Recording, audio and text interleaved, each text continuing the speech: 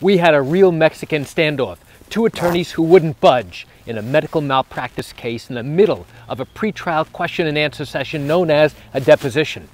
You want to know what this is about? Come join me on this walk through the neighborhood as I share with you exactly what this is about.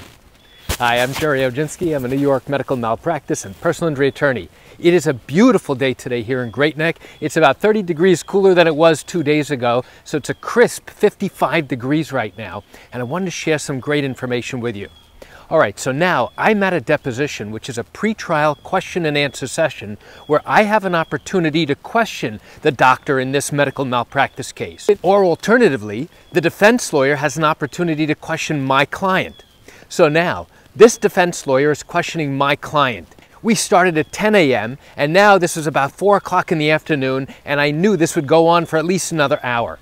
So now the defense attorney asked my client a question. And now, what did I do? I objected. I said, "Objection, counselor. I object to the form of your question." And he said to me, "There's nothing wrong with my question. I want an answer to my question." I said, "Well, I disagree with you. I disagree because the question is not phrased properly. If you want to go ahead and rephrase your question, my client will be more than happy to answer the question." And now the attorney turned around and said, "There's absolutely nothing wrong with my question. She has to answer it." "Are you directing her not to answer, counselor?" What does that mean? Am I directing her not to answer? You should know in these pretrial question and answer sessions, now there are only really 2 instances where I can tell my client not to answer the question. The first is where the attorney asks, "What did I talk to my client about?" Well, guess what? That is privileged information. That is confidential information, and my client will not answer that question. The second type of question that I can tell my client not to answer is something that is palpably improper, something that is so off the wall, ridiculous, and having nothing to do with the claims in the case or the defenses in the case. In that instance, I can go ahead and tell my client, "Do not answer the question." Otherwise, my client technically has to answer every question, even though I am objecting to the way the question is asked. Now you may ask yourself, why would an attorney go ahead and object to the way a question is phrased? What difference does it make? Actually, there's a big difference. Questions are so subtle that sometimes you can ask it one way and it could mean something totally different. The defense lawyer asks my client a question such as, "Why did you go ahead and sue my doctor?" Objection, that's an improper question. Ask another one. "There's nothing wrong with my question, counselor." Actually, there is, because that calls for a legal conclusion as well as expert testimony to determine exactly why we sued your doctor. This is the patient who claims that she suffered significant harm and injury because your doctor was careless. That is an improper question. So what do we do in that instance where I am not permitted to go ahead and tell my client, "Don't answer that question," and the defense lawyer is refusing to budge because he thinks he phrased his question appropriately? Well, now we've got an issue, and it could be a significant issue.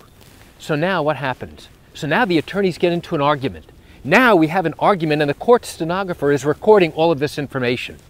At some point, one attorney or both will either agree or back off. That's what happens.